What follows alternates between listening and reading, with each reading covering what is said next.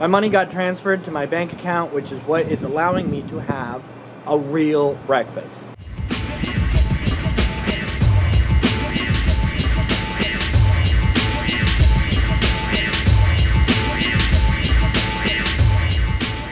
I spent a ton of money in Japan. It was worth it. It was a hell of an experience, but it also cut into how long I have to work on my startup. I now have 5 months of Runway, down from, I think, 10, so I pretty much cut my time in half. If I run out of money, I will have to get a quote-unquote real job. That is something I would like to avoid. While I'm not out of money yet, I do want to keep an eye on the future, and that's why today I am interviewing with a company for a contract web developer position. That interview happens at 11 a.m. in about an hour and 20 minutes.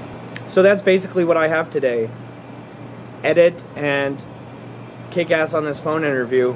Okay, enough of this though. I have to eat breakfast. I'm starving.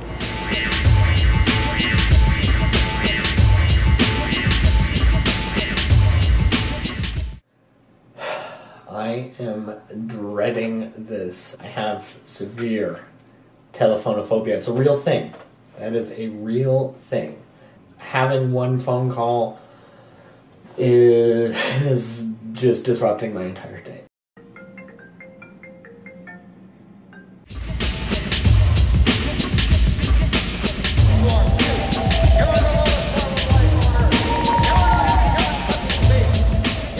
It's over. I would say it went very well, but don't want to jinx it, so knock on wood.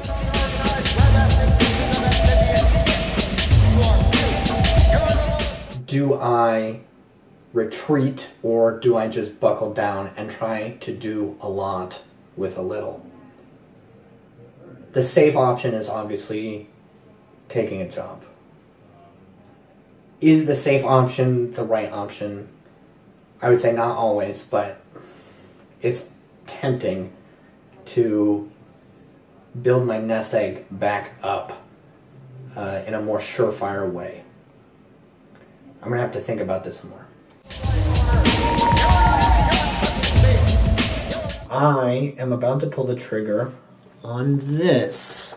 That is the Joby GorillaPod Focus with a ballhead X mount, and that is essentially a tripod with very flexible legs that can also be used as a selfie stick. The inspiration for using it as a selfie stick is Casey Neistat. He has a really incredible, versatile DSLR vlogging rig, so I am copying that. I know that Casey has a ton of imitators, and I'm not trying to bite his style, but I have to say that that is a pretty ingenious solution. So I think I'm gonna get that thing. And it looks like they do next day shipping, so hopefully it'll be here tomorrow. I'm excited. This is so ridiculous in front of people. Pizza time!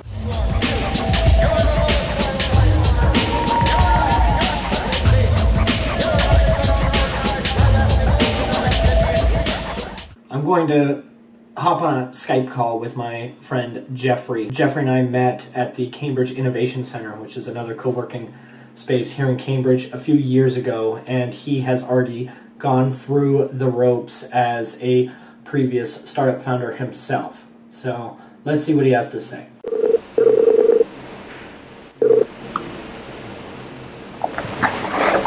Okay, I got it working. Okay, cool. All right, so how you been? And that alone, which is basically just like, generally like 48 hours worth of work, you just look at the code and write a little report, that alone pays $900. Oh, wow. Yeah. So GigSure pays very well. And the nice thing is, you can be like, hey, I want to take on a lot of gigs right now because I want to make a lot of money. Yeah. Or you can be, I just want to do this. So that might be a better option. I'd say stay away from anything that's going to keep you busy for 40 hours a week.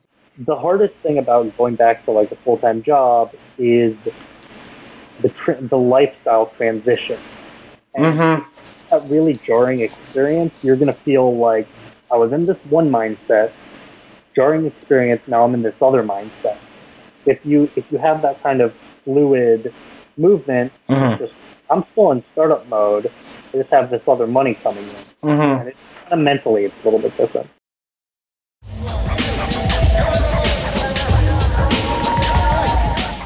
Last night I created an intro for the vlog. The only thing left to do was to purchase the music. I just tried to do that. The site that I'm buying it from is Audio Jungle, and they've locked me out of my account. They made me sign up for an account, and I was in the checkout process, and then they just wouldn't let me buy it.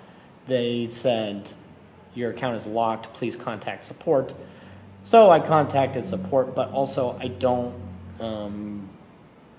want to wait for support to help me out. I mean, I want to just edit this video and put the theme in. But yeah, I mean, like, what is this? What on earth? Why would you do that? Don't they want my money? Don't you want my money, Invato?